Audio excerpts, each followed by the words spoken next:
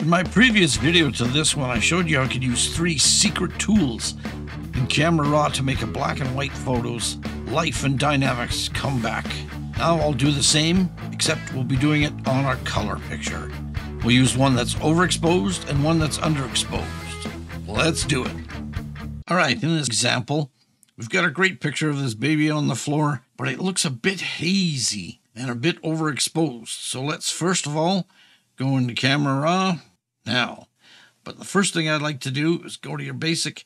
Let's use DeHaze. It's a great way to start fixing this pic. So we'll bring up the DeHaze, and it starts to bring back the colors and removes that hazy kind of look on it. Throw a little bit of clarity in there. Now we'll go up top to your shadows and scroll that a bit up on the exposure. And it's starting to look better already. Now we'll go in and we'll do a mask, select people, and let's grab everything. Create. All right, the first thing I want to do is I'll scroll to the bottom and I'll do the baby's facial skin. Let's bring out that face just a little bit more. So the first thing I like to do is go down to effects and let's make sure we can't bring any more definition with the DeHaze. Bring that slightly up. Let's bring the texture down a bit. Now let's go to our friend's curves and bring it up. There. Now you can start to see the baby's face. A little bit of color. We'll throw in about 5 saturation. Before, after, and the baby's starting to take effect here. Now we can mess with the rest of it. Like the clothes need to be a little bit sharper. So what we'll do is we'll go to clothes and we'll do the same thing. We'll go to our friend the curves.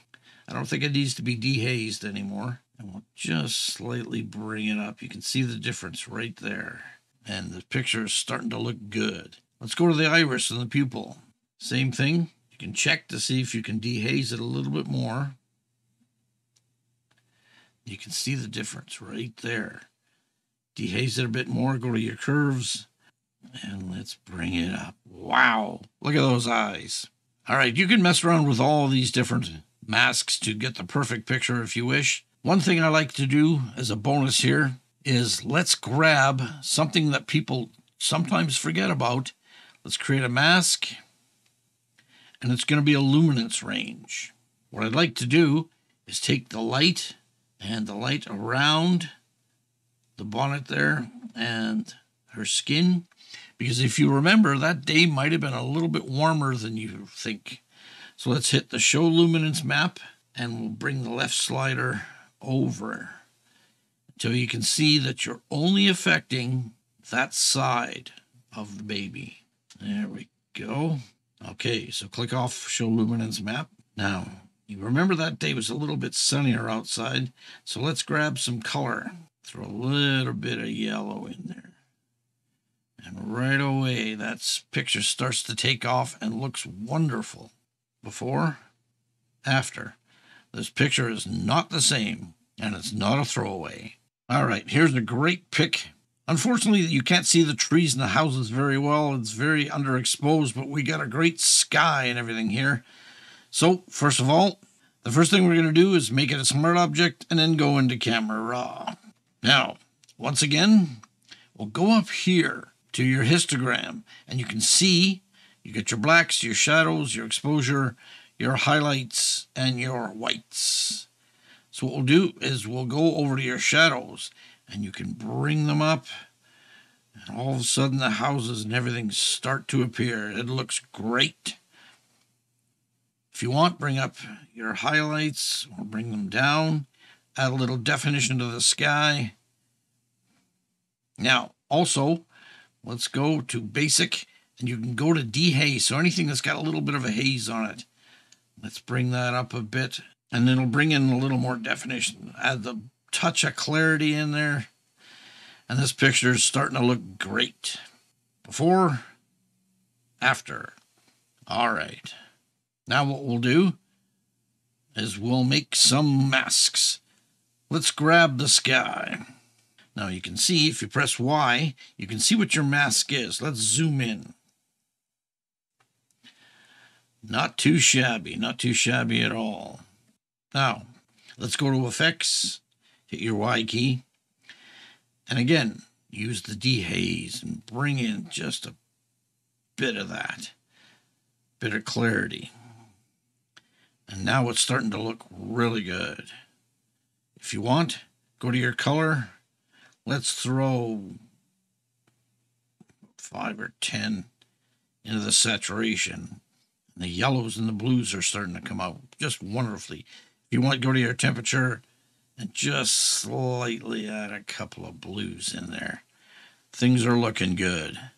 Now, if you want more definition and anything to do with the trees and the houses here, let's make another mask.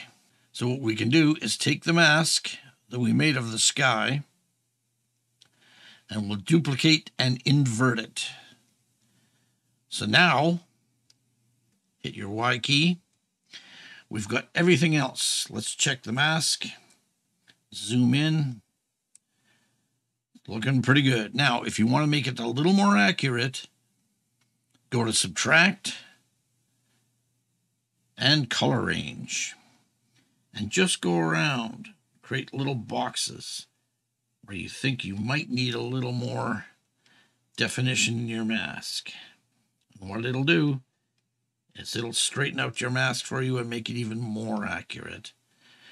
Let's check that out down here. Looking good. Now what you can do, hit your Y key. And now let's go to curves. And we're just going to bring it up slightly. And it brings everything up just a bit more, which is really cool. And you can start to see the definition in the houses and even in more into the trees. Now if you want, you can play with the colors a bit. Let's go to your curves and do a bit of blue, just to reflect a bit of the sky in the water here. Things are starting to look really good. Before, after.